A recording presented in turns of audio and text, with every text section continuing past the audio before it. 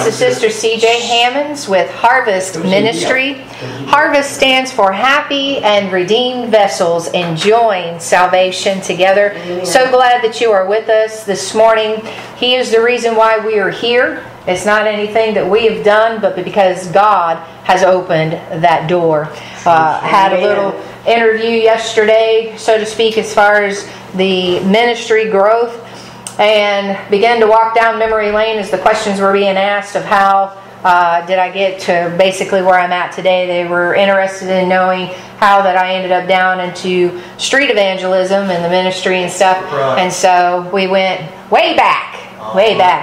And so it was a wonderful experience as I began to talk about how God has led me and opened the doors, and was really just able to be a testimony for what God has done. Just glad that He's walked with me through these years, through the ministry. Started in one place and we just grew from there, and God opened those doors. And that was one thing that I told that person, that there was not one door that I had to knock on, not one phone call I had to make. God has always made the way, and I am appreciative of that. I'm glad that I've never had to necessarily put myself out there, but God has made that way. And if I've ever needed anything, God has provided for it. Sure, there's been times I've stressed about things. Don't get me wrong. I'm human and I walk just like you.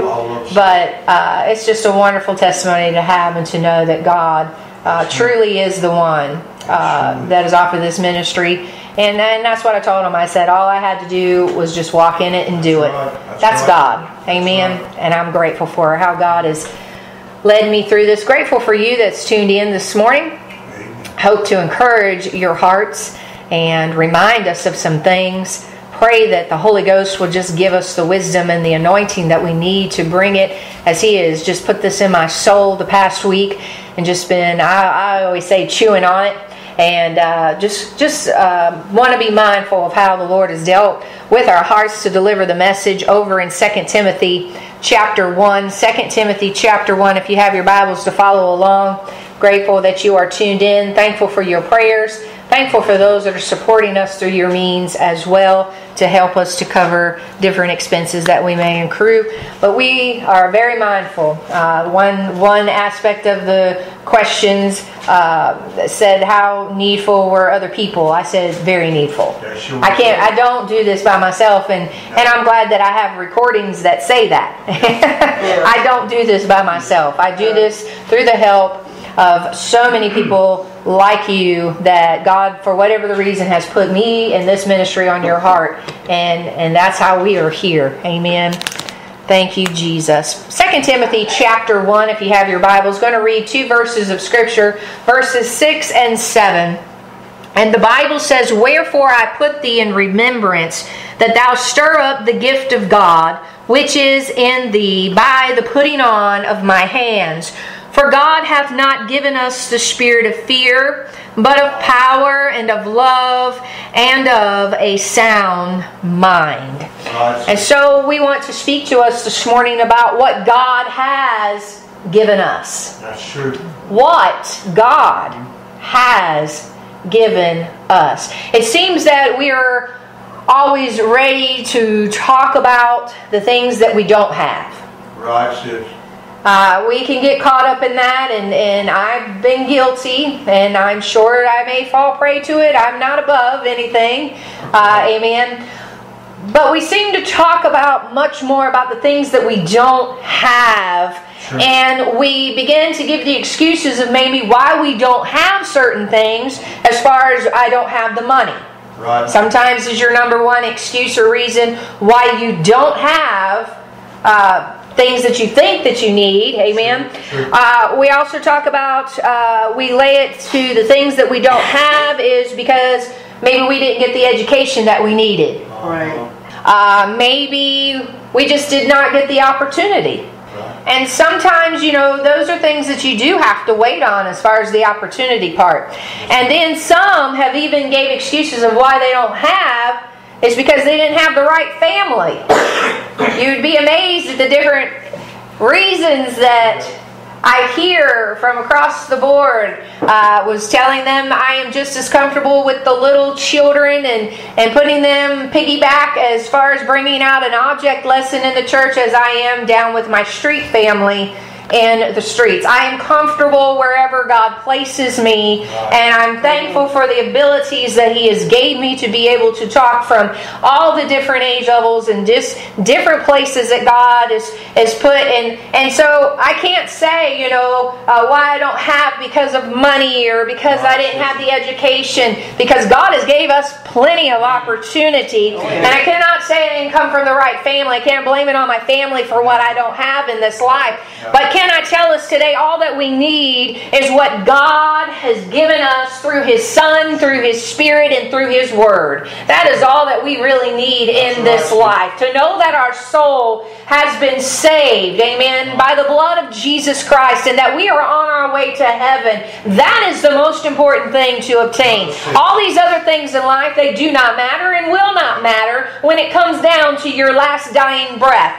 Whether you have the education or the money or the right family or the opportunity, none of those things will make any sense or be of any big deal when it comes down to your last dying breath. All that is going to matter is if you make the decision to serve Jesus Christ with all of your heart, because God has gave us everything that we have need of through His Son, His Word, and His Spirit. Amen. Verse 6 went on, it said, "Wherefore I put you in remembrance." Now it tells us here that there is a gift of God which is in thee by the putting on of my hands. He's telling us to stir up a gift. God has gave us the gift of salvation not for us to neglect that gift. God does not give away gifts for them to be neglected and put off to the side. We're being brought back here to our memory, bringing back to our minds, remembering, begin to stir up. We are fanning the flames of our memory that we have been given power through the Spirit of God. Whatever places and circumstances, trials that may come into our life, we have been given the Spirit of God, amen, in our lives to help us to overcome. Jesus said it like this before He left this world, and in the book of Acts 1, He said in verse 8, Jesus speaking, He said, "But ye shall receive power. After that, the Holy Ghost is come upon you. Yes, ma'am. And ye shall be witnesses. Hallelujah. Unto me, both in Jerusalem, into Judea, into Samaria, and unto the uttermost parts of the earth. But ye shall receive power."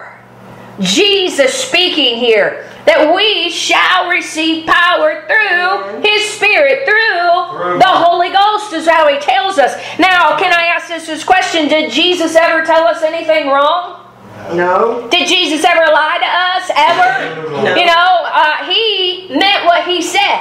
Sure and when He said, "Ye shall receive power," that's exactly what Jesus meant. Amen? I love it when people say exactly what they mean. I don't have to sit there and cut through the lines and figure out the gray area. I mean, it's black or white. I know exactly what they mean. And Jesus is just like that. He lets us know exactly what He means. He is not about to give us something to neglect. No, Lord. Oh, can we stir up our minds of memory? I tell you what, I get this message before y'all do. Woo! I wasn't sitting down for a little while. Can I tell us that? Hallelujah. He doesn't give us something for us to neglect it, but we do. We do. We sure do. We neglect it. Can I roll us back here? Roll back in the pages of your mind. Some of you, it took a while to pray to be saved. That's true.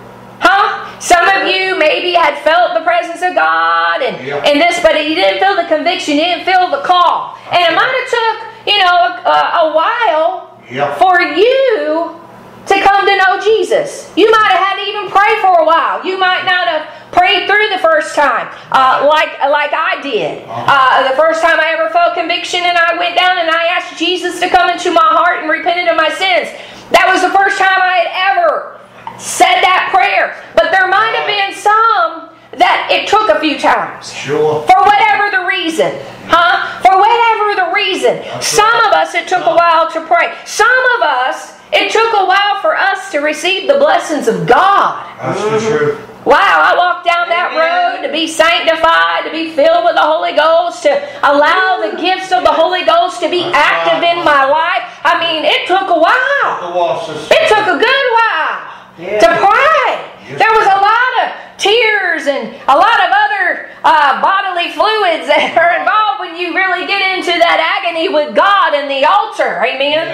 And you're praying and asking God, I desire this gift, God. I desire more. I desire to build on the foundation. And some of us, you know, we've prayed for years for our loved ones to be saved. True, Mom. Come on now, we've got to remember, it's some of us. We've prayed a long time for the blessings. We've prayed a long time for those lost loved ones to be saved. And some, you know, we've even prayed a while for jobs or for homes or for other things that we have need of. That's right. Huh? That we have need of. And the list can continue, but can I tell us that after a while, after a while, we received the blessings of the Lord. We received salvation. We received that sanctification or the baptism of the Holy Ghost or the gifts that God that we were seeking of Him. And maybe our loved one got saved and a home came or a job was offered unto us. And our prayers had been answered after a while as we were seeking the Lord. Amen. And the door was open for us to have the opportunities. And then we do good for a while. And then the growing pains start to come.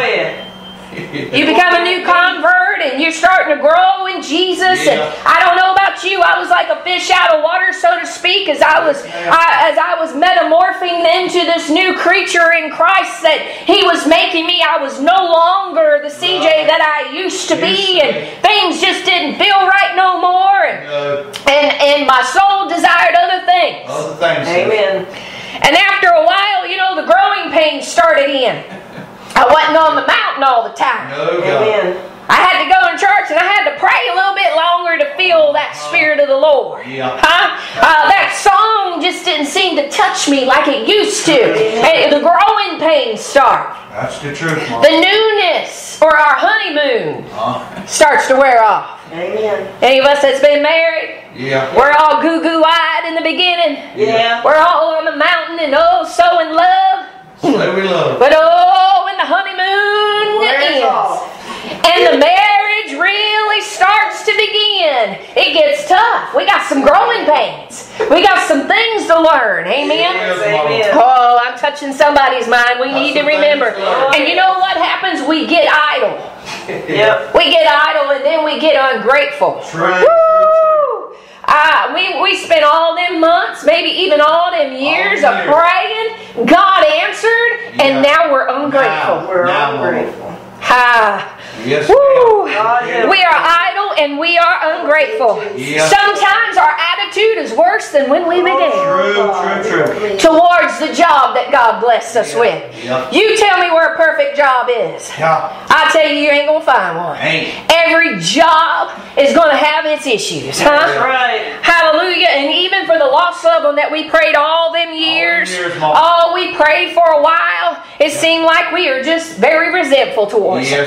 Seemed like we can't get on the same page. I see it happen time and time again, and I often wonder, God, what is going on? That's because we are not stirring up. We are forgetting what it cost us, maybe. Amen. Even though it cost Jesus everything. But when we are praying and we are fasting and we are sacrificing for the souls of man, and then for whatever the reason, when they do come in, we kind of leave them off by themselves, my friend. That is the time that you need to rally around them. All hell is breaking loose. Hell wants to get them back in the grits. They don't want to be saved. But we pray all those years in glory, hallelujah, we shout, and then we just leave them alone. Come on now.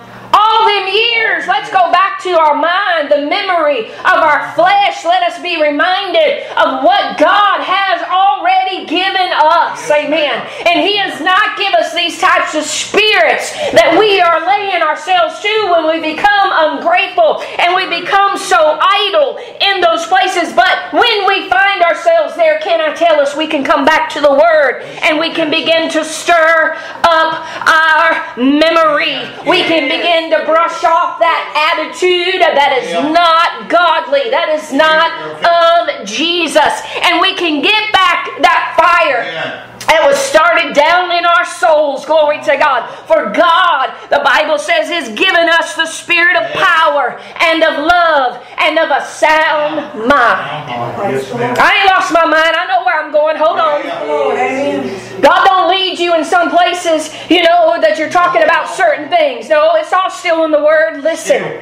He said to give us of the power that is through the Holy Spirit of God, which is our ability or our strength to be able to do things. Amen. He said, I didn't give you a spirit of fear, but I gave you a spirit of power. That is your ability. That is your strength to be able to do something. And His Spirit is the one that gives this to us. He also gives us a spirit of love. That's where that lost loved one, that's where that soul, hallelujah, that we pray for a while. Amen. This is our affection one to another. Right. Amen. We are neglecting this so much. Amen. Because we could not love until we came to Jesus. That's right. I mean, we thought we knew what love was. But when you've been treated like a dog and a doormat and been mudded on and just all put down, as bad as you could be put down on this side of heaven, nothing like our Lord and Savior. But when you've been put down like that, but you can turn around and give love. You know what love is then. That, my friend, is love. It's not the worldly love. Because a worldly love will get back at you. It'll want to be vengeful. It'll want to be spiteful. But He said, I've given you a spirit of love. That is my spirit, is what God is telling us. That is our affection. And we are neglecting this area. We get caught up in ourselves. And then we don't have the sensitivity like we used to the Spirit. Like I said, when we went into the church, that song don't seem to move us. I got to pray a little bit longer. When the growing pains of our salvation begin to get started and things as the newness is wearing off and we're starting to grow in Christ and get on the meat and get off of the milk that He's had for us. But we are not sensitive to His Spirit, much less to the other ones that need the affection and the love. That's the truth. We should not be praying years and years and years for loved ones and they get saved and then we leave them out to figure it out for themselves. But He's given us the spirit of love. He sure is. He's given us a spirit, and a spirit is an influence in which governs your soul. That's right. Governs your decisions. It steadies you. That spirit. Remember, I was probably another message, but when Jesus was speaking to His disciples, when He sent them into Samaria, and Samaria did not receive them, and the disciples got mad and they said, shall we pray fire down on them? And Jesus rebuked them and said, ye know not what spirit you're of. That's what He's telling us here, this is the spirit I have gave you. That's right. Power and love. I gave you the ability and the strength. I have gave you everything you need. I gave you a love that is going to surpass anything you got to go through. Even when that loved one seems like they're not growing in Jesus like they need to. But that soul, that spirit, is being governed by Christ. He tells us here, I've not gave you a spirit of fear. No, He ain't. I've not gave you the influence of being timid or a coward. Right, sis. A spirit is your influence. Sure is. God said, I didn't give you that kind of spirit to govern you. But I have gave you an influence. I have gave you a spirit of power, which is our strength and ability. I gave you the spirit of love, which is of the affection. And I gave you a spirit of a sound mind. And when we have a sound mind, we have self-control. We sure do, Mom. Because we are allowing God to guide the directions and the reactions that we give when it is due for a response. Let me say it that way. Because people, the enemy, will use people to put things out there just to see what you're going to do. True. He sure will, sis. Woo. But God has given us. God has given us. One of those questions in the interview was, maybe one of the pitfalls or the negative things to the ministry that I could counter, maybe like where I failed in the ministry. And I said early on in the ministry, I failed because I looked for the affirmation of other people instead of God. That's right, that's right. I looked for them to affirm me, to tell me who and what I was, instead of looking to God to tell me who and what I was. His Spirit will teach you that. His Spirit will help you to have the ability and the strength and the love and the self-control when everybody is telling you different, but God has spoken to you. Woo! The Spirit, the influence of this world. They want us to sit around and they want us to think about everything we don't have. And that's where we're at. We feel sorry for ourselves. We think about everything we don't have and forget about everything we already have been blessed with. And some of those things we prayed a mighty long time to receive. And now we're idle and ungrateful. Not using it. Oh, we're not even using it, but we want more. And complaining about what we don't have. God help us today. But can I tell you that the Lord is helping us today, and He is letting us know that we have so much more given to us that you can't even use it up fast enough. No, ma'am. You have so much in store just for today. You're not even going to use everything you have need of today. You can't even use it up fast enough. No. Glory to God. Hallelujah. For when the Word, amen, is made alive in your heart and in your life. The Word. Yeah, the Bible said that the letter killeth, but the Spirit make alive. When this Word is made alive in your heart and life, we are reminded of this. Let me go over to Romans 6:23. The Bible said, for the wages of sin is death, but the gift of God is eternal life through Jesus Christ our Lord. I'm going to focus on the gift of God because that's what we're talking about today. And He tells me here that the gift of God is eternal life. Do we know what eternal is? It is everlasting. It is that there is no end. We are given this gift to where we have no end of a life, if we look at it like that. Sometimes we don't focus on the word eternal. There is no end to eternal. Now, granted, we can either be forever in heaven or forever in hell. But again, I'm going to be talking about the gift of God because that is where we need to get in line with. Amen. And this gift, the Bible said here, is through Jesus Christ our Lord. Many people want Him as a Savior and they want Him as a friend. But my friend, when He becomes your Lord and He becomes your Savior, amen, He dictates what you're going to do and what you're not going to do. You will submit to that power, amen, and allow Him to guide you in everything that He wants you to do. Through Jesus Christ and through Him, we receive this power. Amen. We have obtained this power, amen, through Jesus Christ. Amen. The Son of God. Power to overcome the I don't haves. Amen. He's gave us the power to overcome the I don't haves. I don't have this, and this. And all the excuses of saying why we don't. When in actuality, can I say this to us, have we prayed about it? Have you even consulted God about it? Amen. Now, early on in my Christian walk, this didn't have nothing to do with ministry. This had everything to do with me living for God. And I told the Lord, I said, Lord, don't put me in a place, don't allow me to make more money than I need to be. I am content with getting by. I don't want nothing in my life to take me away from you. And if $1 will allow the vainness to come back in my life and will get me to be in a place that I don't need to be, I don't want it. Let me have to struggle then. And I've had to struggle.